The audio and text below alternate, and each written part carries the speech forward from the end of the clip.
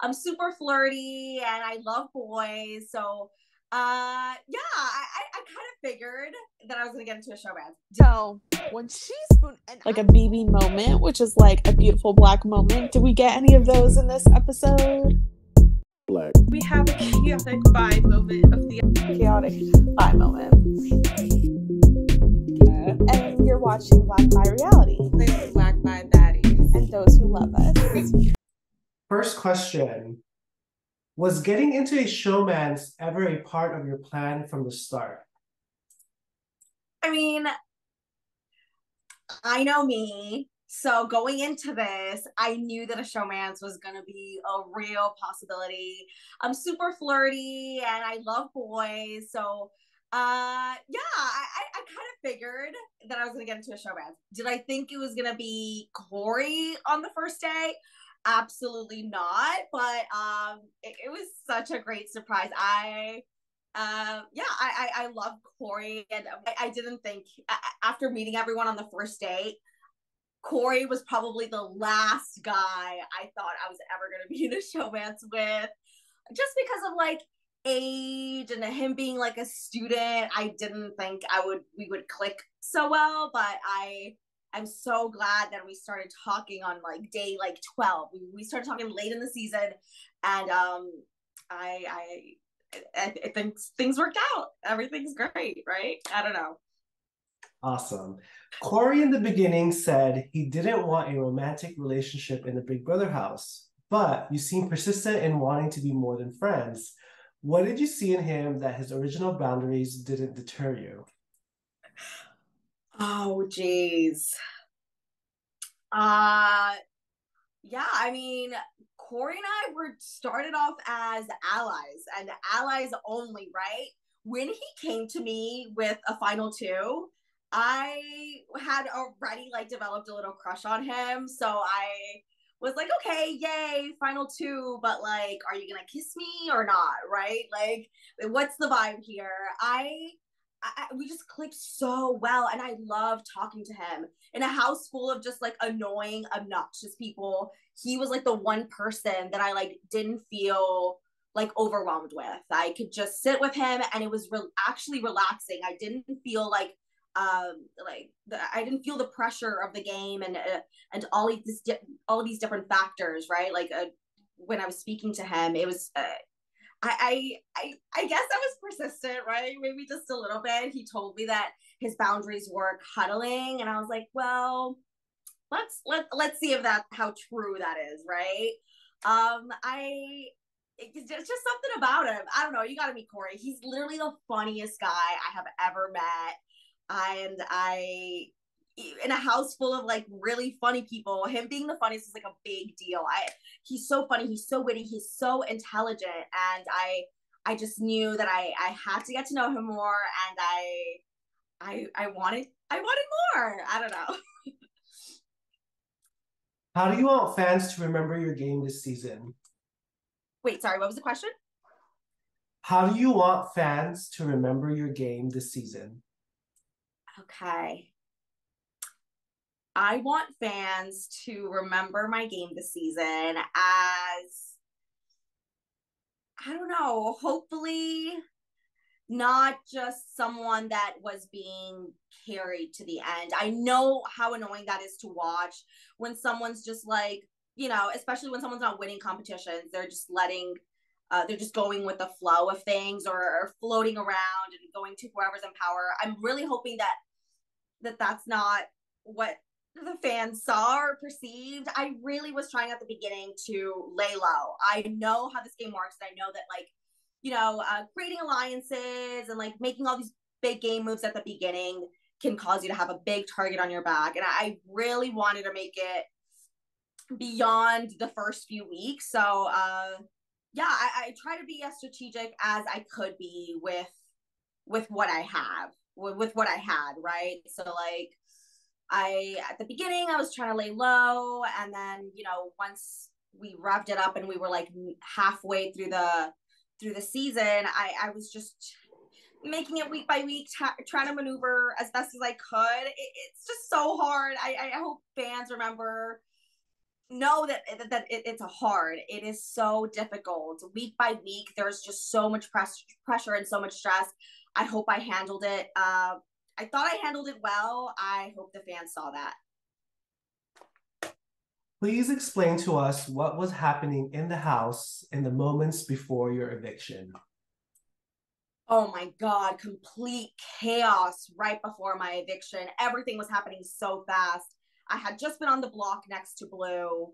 So that felt like a whirlwind of emotions, right? She had just been sort of blindsided, and a double eviction, never easy. The first one wasn't easy, and there were like 11 people in the house then. This one with 6 people was even harder. Everything was happening so fast. When Bowie Jane won, I really thought I had a chance, right? I had been trying to get closer to her all week and try to be like her bestie in this game, but overall I just couldn't convince her to not put me up. And I told her, when she told me that I was going up next to Felicia, I told her, I was like, Bowie, if you put me up, I'm going home. They're going to evict me. They talking about Matt and Jag, because I knew what their plans were, right? Blue was at the door. I was definitely next on their list.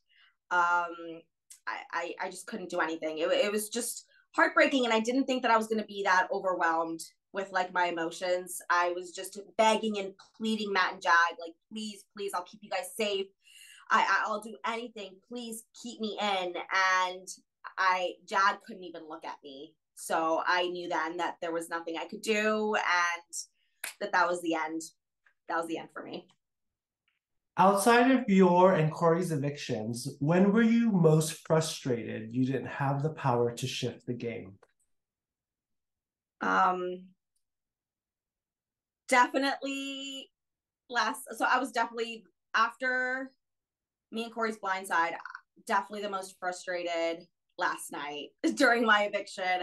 I'm looking at Bowie and I'm telling her, like, Bowie, do not put me up. I am gonna go home. They told me they want me to go home. Like, I heard that I'm next on the list. I'm next to go home. Like, do not do this.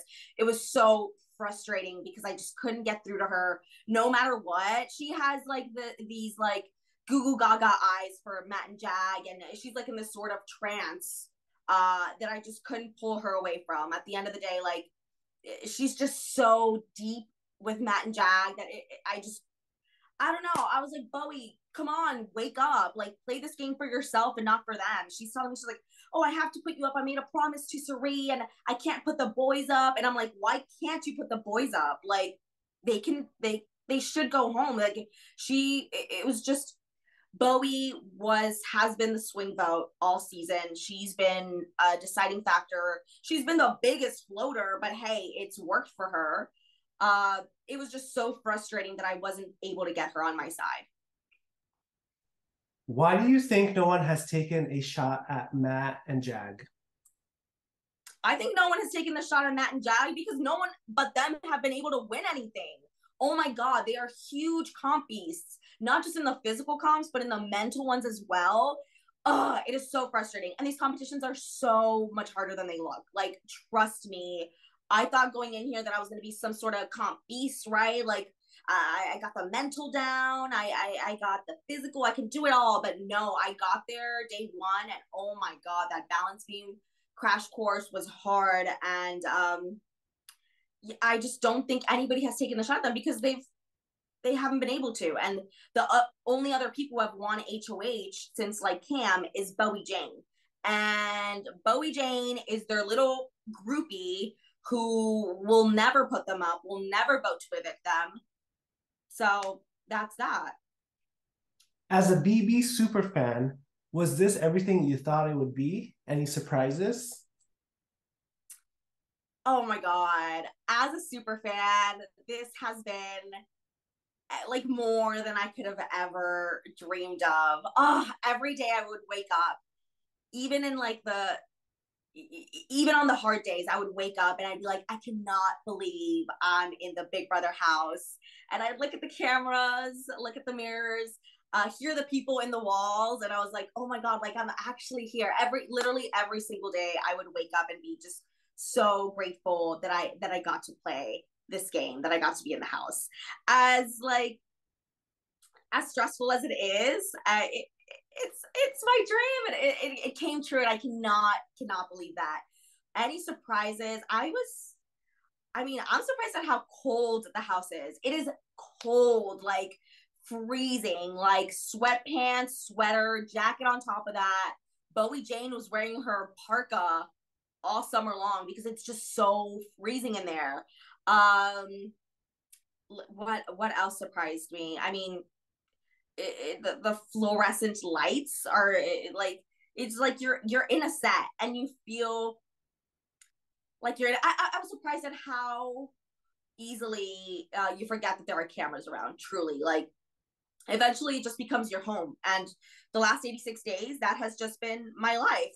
And I really didn't think about, how like every move of mine was being like watched until like I'm going into the storage room, and as soon as I'm going to go reach for the button to request for the storage room to open, it opens up for me, and I'm like, oh my god, like they're watching. I forget. But it's been such an incredible experience. I can't believe that this happened to me. It literally feels so surreal to be back in like real life and be able to control like my own light switch is weird. Looking in the mirror and knowing that there's no camera behind it is so weird and trippy right now, but it was great. I loved it. It was an amazing experience. How would you have played the game had you not met Cory? What had I not met Cory, this game would have been 100 times harder. Cory was my rock in the game. Like again, I was surrounded by so much chaos and stress. Cory was the person that I could actually like sit down and just talk to, and talk non-game to, and just relax and be myself and not feel like I'm being like manipulated or lied to or being talked to just for the sake of, game purposes. So if he wouldn't have been there, oh my god, it would have been so much harder. But I definitely would have done it. I would have done my best. I'm so glad that Cory was there though, to help me out, to help each other out. I hope that I was able to help him in this game as well, just as he helped me. How much of Jag and Matt's success in the game do you credit to their competition wins versus strategy? Well, first off, let's start off with Jag wouldn't even be in the game if it weren't for Matt's path to power win, right? So Jag was a huge target from the beginning for really no reason, for winning Cockadoodle Zoom, I guess. But Jag was a target from the start. He wouldn't have made it this far without Matt's path to power win. I think Matt and Jag are still in the game, a little bit of both. But I mean, at this point in the game, it's so late in the game, competition wins are everything. And they have just been dominating veto after veto. Jag, I think, has like 7 wins, 2 HOHs, 5 vetoes. That is insane. Matt has now 3 vetoes. They're comp beasts. And they've played it. They've played it really well. And they made the right move, evicting Cory last week, evicting me this week, because we were definitely going to come after them the second we got the chance. It's been a bit of both, but they're doing great. They're great players. I guess I'll admit. Do you think Bowie Jane will regret nominating you? Bowie Jane will regret nominating me if Matt and Jag tell her to regret nominating me. She's their little puppy dog fangirl. She doesn't have any thoughts of her own. I am really salty about my eviction, obviously, still, but like, I mean, she'll see when they turn their back on her and get her evicted that they aren't who they say they are and they're not loyal to her in the way that she thinks. I don't know. She'll see. She'll see. Because at the end of the day, I do think that Matt and Jag have a final four with Cirie and Felicia. I mean, it would be the smartest thing to do, right? For them to pair up with the other duo, who I'm sure in their eyes are weak competitors, and they can take on in the final four. So I'm sure that Bowie Jane is the next one on their list. We'll see what happens.